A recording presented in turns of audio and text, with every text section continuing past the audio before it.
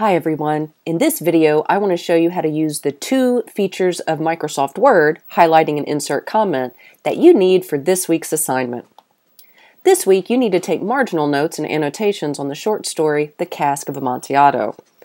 For the highlighting features, you take a selection of the text that you would like to highlight, and then you can come right here and select the highlight button. Once you do, notice that it has been highlighted.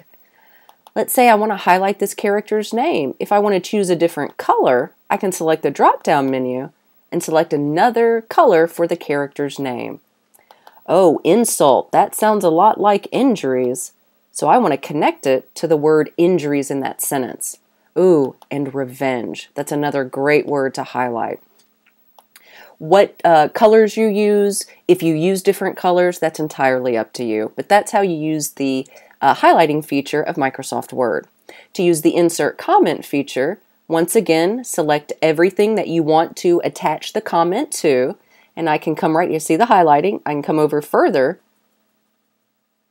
and actually insert the comment.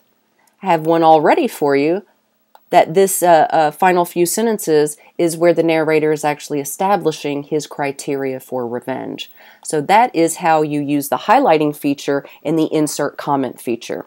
Now, as to the question, what things do I need to highlight and what kind of notes do I need to take? Be sure to check out Dr. Adler's Best Reading Practices for some detailed information on what kind of marginal notes you should be taking.